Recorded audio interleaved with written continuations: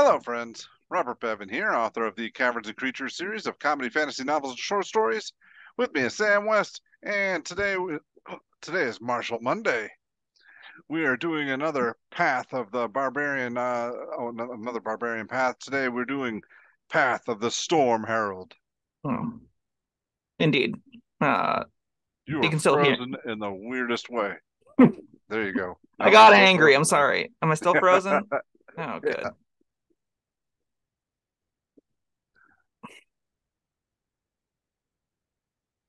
Well, we're There back. you Look go. at that. Hello. Hello. I hope all that makes the cut and we have that awkward 2 seconds of me restarting my OBS for Probably will. I don't crashing know. my microphone. Because It- now if I cut that, then none of what you said will make any sense. that's true. Plus, we got the really great freeze frame of me looking really angry holding my Yeah, you did.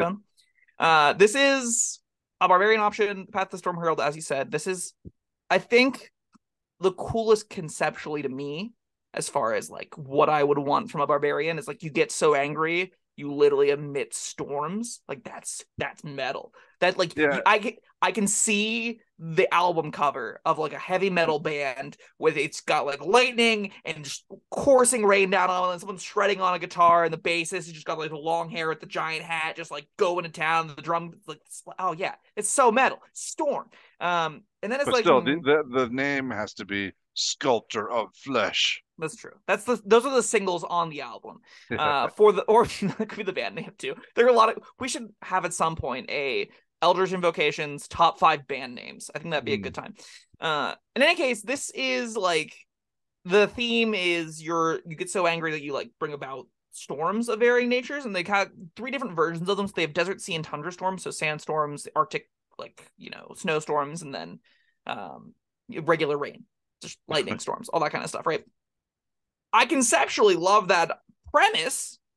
The execution I'm not the highest on, but it's at least cool. I think it's novel. I think it's interesting. So you start with Storm Aura, which is when you get the thing you get at 3rd level, and it basically says whenever you rage, you get an aura that extends 10 feet around you. Now, your aura has an effect that activates when you enter the rage, and you can activate the effect again on each of your turns as a bonus action. So whenever you bonus action rage, you get the effect, and then you can continue to do that every turn as a bonus action.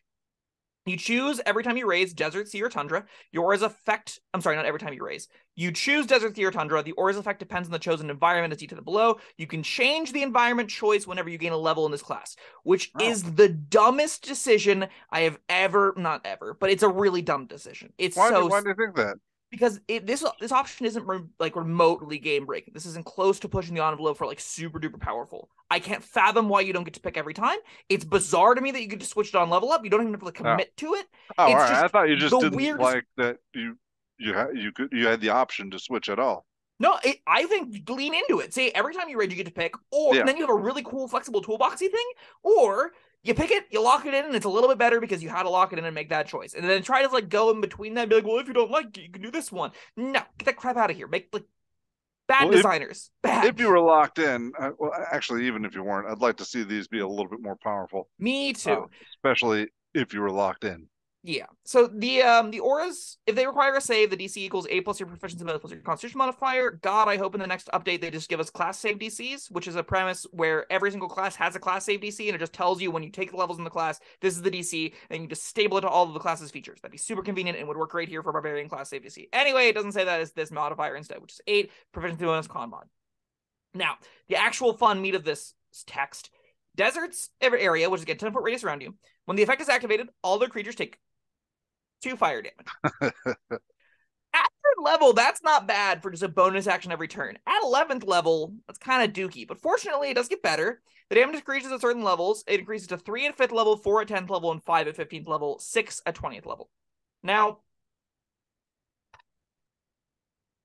1 is not a meaningful upgrade, unfortunately. Like, D6s don't even end up scaling that well in terms of hit points versus health of creatures. And yeah, this is something you can do every round, but a 20th level, I do 6 damage. Gotcha. That doesn't To feel great. every creature within 10 feet of me, 10 feet of you. and it costs my bonus action.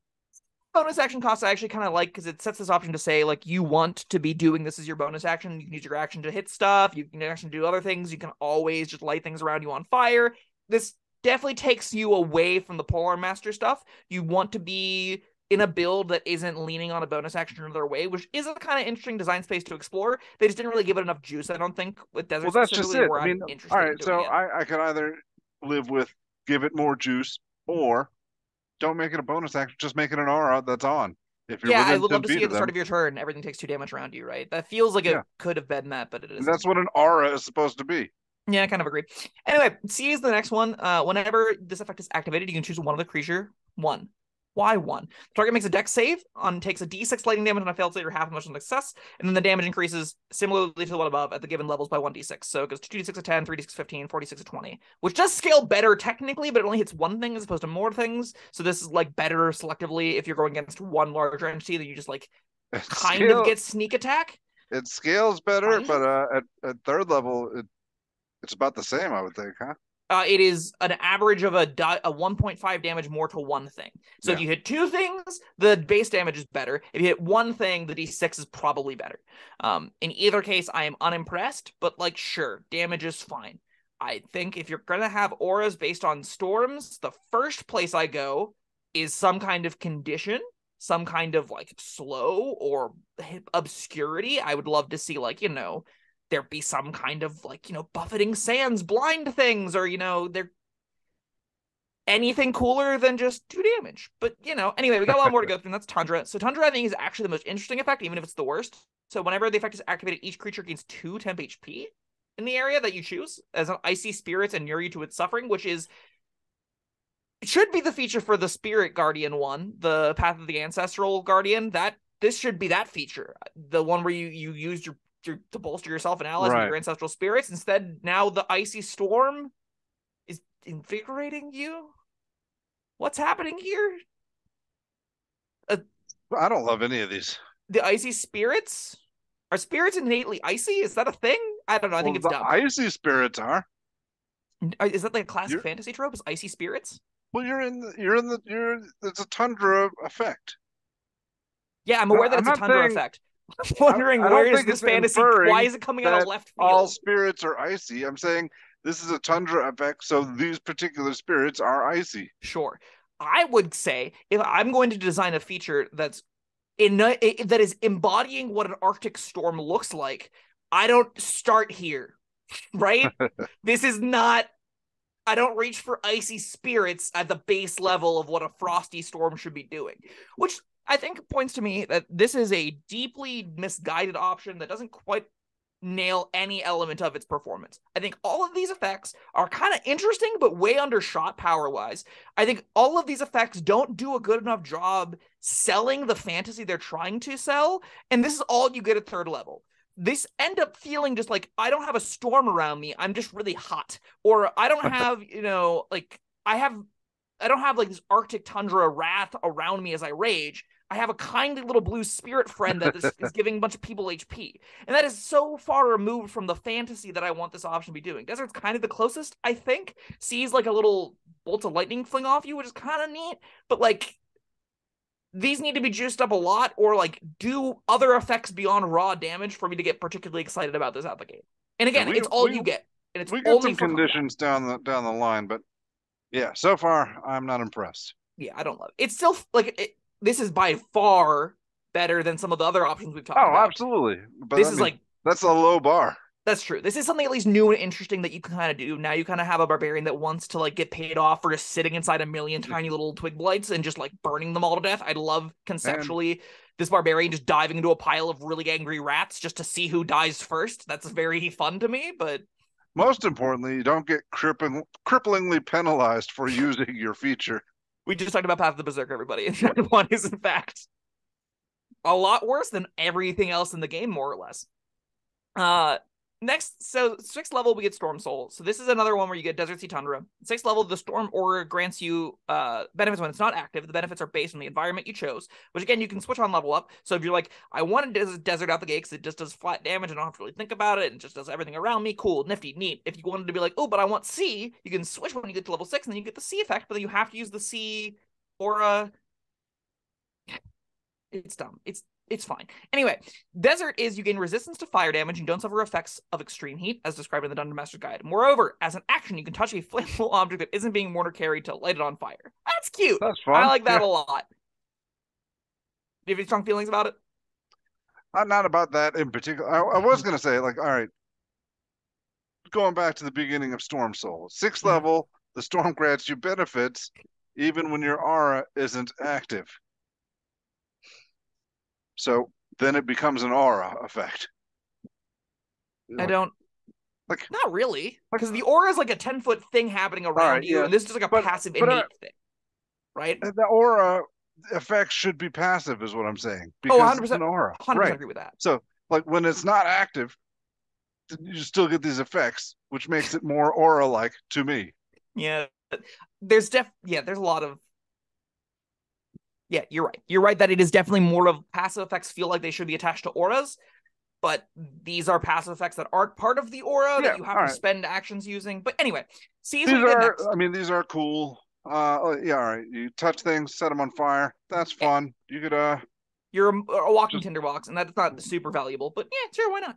Yeah, I place no value on suffering effects of extreme heat, none whatsoever. I have played in desert settings, I have run desert settings, and I have never once been like, I really care to run these rules. Maybe you're at that like 5 of tables that care about running those kinds of games, and if so, okay, you got something that helps you against it. Otherwise, you could just wear appropriate clothing, and that I believe mitigates almost all of these problems.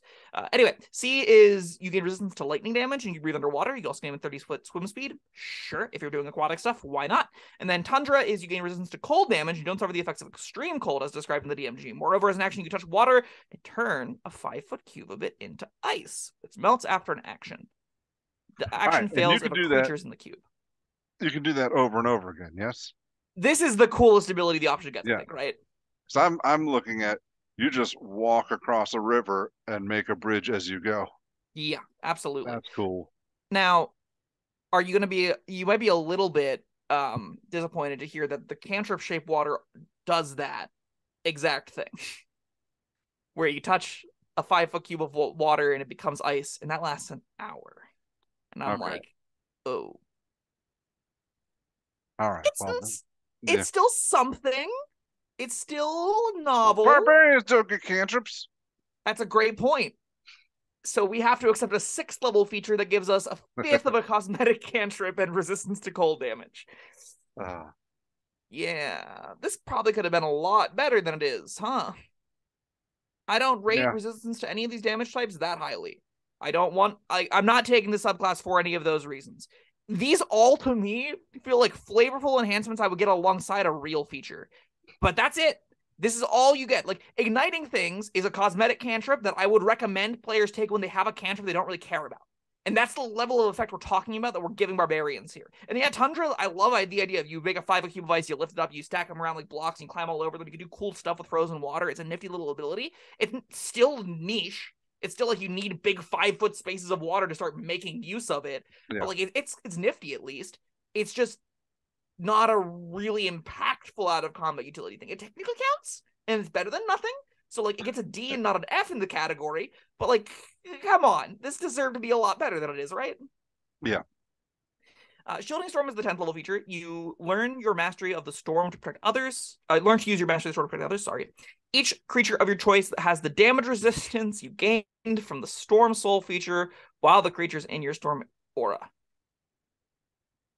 Like, if your campaign is entirely in the plane of fire or something, maybe. Well, okay. If your entire campaign's in the plane of fire, how valuable is the aura that deals 4 fire damage? Well, you wouldn't take that one. That's the only way to get fire resistance. Oh, wait, what? Yeah, because you have to. All of these are interconnected. If you want fire resistance, you have to have the Desert Storm. All right. If you want lightning resistance, I was thinking it was the opposite, but no, that would have made more sense. Yeah.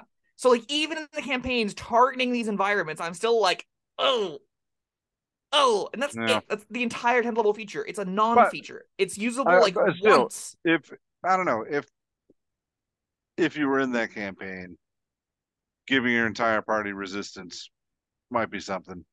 But then that 10th level feature is why you're taking this entire subclass. Yeah, and you're getting close to nothing up to that point. Yeah. And like, again, we can talk about. I gave some gripe about like why is it once per level is when you get to switch.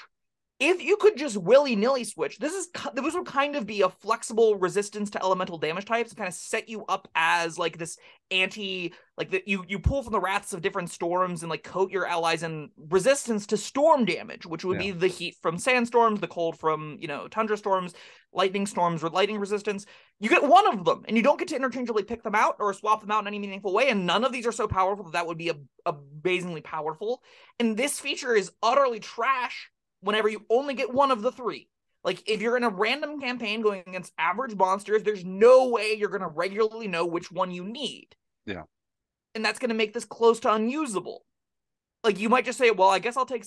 You'll pick based off of the third level aura that you got and have been using since the game started, and then you'll get, like, a mediocre benefit from occasionally someone... Like, you go into, like, stumble into... I guess you'll know going into fighting a red dragon. Oh, hey... I'll take the aura that gives us resistance to fire damage, but then your entire character is just resistance to fire damage, and that's not a great place for a barbarian subclass to be. No, not at 10th level. Not at 10th level. And we end on a Raging Storm, which better be good. At 14th level, the power of the storm you channel grows mightier, lashing out at your foes. The effect is based on the environment you chose from the storm aura, so again, you get one of these per level. One choice that lasts the entirety of the level. So Desert, immediately after a creature in the aura hits you with an attack, you use your reaction to force it to make a dex save. On a failed save, it takes fire damage equal to half your barbarian level. Sure. We're talking 7 fire damage? Yeah. Every round. Plus the aura damage, so it's kind of like 13 fire damage around. That's kind of like an extra attack. That's honest to God. It doesn't read great, but does play pretty well, I think. Especially in the context of it all. I have different beef, which I'll get to in a second. C, whenever you hit a creature within the aura with the attack, you can use your reaction to force that creature to make a strength save. On a failed save, it's knocked prone as if struck by a wave. Hey, look! It's a feature that, like, tries to embody what the storm is trying to do. That's so exciting. I'm really glad that at 14th level, I finally get a feature that, like, hey, you wanted to do something that involved a big raging sea storm, now you got it. You can throw waves at people to knock them prone. Just took 13 levels to get there. Well, yeah. One person at a time, though. Like, and that's all. There's no damage attached. It's like are there cantrips that knock people prone? Or I know there's first level spells. There's stinging. The stinging sap knocks creatures prone. That's true. So I will give it this credit. It using your reaction is a huge bummer, but as a character making multiple attacks, you can be in a situation, right, where you've got the sea storm going on, and you're lightning blasting one thing, and this is kind of like the duelist archetype that this subclass presents. You hit something, you knock it prone. You have advantage on attacking it while it's prone. Cute, right? But then you remember that you've had reckless attack and just always have advantage on all of your attack rolls whenever you care about it. So this is really kind of only setting up your allies. And I don't know how much I care about that. It still consumes your reaction in a kind of meaningful way. Maybe you'll get some utility out of it, but it's not the best thing in the world. Could it have been third level? Absolutely could have been at third level. And then we got Tundra. Whenever the effect of your Storm Aura is activated, you can choose one creature you can see in the aura. That creature makes a strength save or its speed is reduced to 0, which, while thematically fitting, does not matter at all. Because it was gonna hit you anyway, and now it's just gonna keep hitting you anyway. So, great. Oh, yeah. I agree with what you said. This should have been the third level, and it should have progressed from here. I think you could staple the damage option third level gave and Raging Storm to the third level feature and be like, oh, okay, that's like an actual cool little aura thing that you get. That's exciting. It's a reason to have your bonus actions using kind of powerful. You get some neat flexibility. Maybe you could even attach like uses to these. Like, oh, you can use the knock things prone 3 or 4 times a long rest or something. Get some meaningful decisions. No, this is a 14 level capstone. Well, I mean, no, thank you. But you get to use this again and again, right? Yeah, you can use these indefinitely. Yeah. I don't care at this point to use these indefinitely, really. Not a 14th level, but I mean, no. Third level. Yeah. I think the Desert is definitely the best. Desert is like a good chunk of extra damage as a reaction that you can consistently get round after round, and it rewards you for being hit. Again, it kind of plays into like this. Each of these auras have sort of a different lane. So the Desert aura wants you to be surrounded by things. The Sea aura wants you to be a duelist that locks down one target. And the Tundra aura wants you to be a guardian. And all kind of have abilities that give you that play pattern. I would love if you could switch between those play patterns, like a stance, where you have, like, I go into Tundra Aura to do defensive things, I go into Desert Aura to do damage to all things around me. You can kind of selectively pick for the different environments. That could be really cool, right? You get one. You pick one and you're locked into it for the entire level, and all you have is, if I'm against one thing, Desert Aura blows. Oh well. If I'm against 500,000 things, Sea Aura is pretty pointless. It is 1 or 46 to 1 of the 12 gremlins climbing all over me. Great. That's not even remotely useful. I would much rather have Desert here. It's still not awful, but I don't know. It's that's for a capstone feature. I'm not. I'm in the awful camp, I think. Desert. It's not Berserker awful. No, it's not. It's just like an average Barbarian class awful. Yeah. But man, genuinely, they really gave him the shaft. Yeah, They're already not amazing. I think you could, if I did not know this was a real option, you could have told me, I found this on Reddit, is it balanced? And I'd be like, this is way under the mark. Someone's homebrew is not up to snuff. This is like their first time designing. They want to do a cool thing. They didn't want to overshoot. I get it, but this is kind of trash. They printed this. They asked you money for this. They're supposed to be the best designers in the industry. And this isn't the worst. This isn't the worst option that they've asked money for. Yeah, Barbarians have a tough time, and this doesn't address any of their problems that meaningfully. I think if you took this idea and just pushed it like 80% more, you don't need to double what it's doing, but give it like a good bit more juice, I think we can have some cool conversations here. You really need a real 10th level feature. This basically lacks a 10th level feature in the vast majority of encounters. That's a gargantuan problem for a class that all it does is rage and hit stuff. So, like, you know, that's where we'd have to start. I feel like the 10th level feature is one of the stronger ones. I mean, when it matters. Yeah, and it matters in 1 in 10 encounters per campaign. Yeah, maybe, probably. So 90% of the time, it does literally nothing. Just like a flat nothing. Like the thing in this fight doesn't do cold damage. Well, guess we're all shit out of luck. Sorry, guys. I have a 10th level feature that's actively dead for the entirety of this dungeon. That's a horrible place to be. You never want to be there. No. I like conceptually everything it's doing. I think if you are at a casual table and are just looking to live this specific fantasy, you'll be let down a bit in how it delivers on that fantasy, but it will look the way you want, at least. I am baffled that Desert doesn't include a blind. It is the most puzzling decision I think I've ever... Tundra could have done that as well. It seems like a really easy lane to go in, right? Like, it seems like that would just... It makes sense. It's a way that you could take advantage of the Barbarian being a melee ranged combatant to get some extra defensive options, get some extra offensive options. That seems like that's like right over the plate, easy home run. Like, that's just a perfectly reasonable feature to put here. Storm Soul desperately wants to do more than just get a swim speed. The vast majority of what I take away from Storm Soul is you can function in pirate campaigns, which is fine. Like, all right, here's what I saw the sea for Storm Soul. I was like, whoa, you can breathe underwater. You also gain a swimming speed of 30 feet. Why am I excited about that? Because the rest of this sucks so hard. The rest of the options are done by cantrips. Fractions of cantrips. Yeah. I think there's a giant disconnect in design premise whenever it comes to making good options for Barbarians. I think this is like a really clear example of everything on display as to what's going wrong with Barbarian. Even when they do make options for Barbarian that is supposed to have some utility, like we ask them, like I ask them to do, the utility is Storm Soul. And that's like, oh, good. I can match a fifth of that one of the wizard's 3 first level abilities. Excellent. That ain't it. There needs to be a lot more powerful, a lot bigger, splashier, more consistent, or even like inconsistent, like a once per long rest powerful ability that matches the 5th level spell slot is what I would kind of expect if I'm getting one of it. If I'm getting it as a 10th level feature, it needs to be good, and these aren't.